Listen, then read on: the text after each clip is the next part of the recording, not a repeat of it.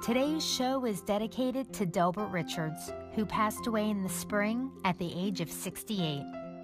Born and raised in Maine, his love for horses led him to a career in harness racing.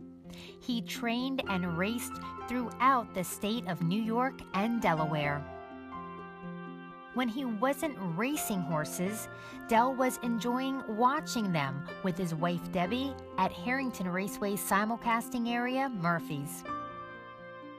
Richards was a member of the Harness Horse Racing Association of Central New York, the United States Trotting Association, and the Delaware Standardbred Owners Association.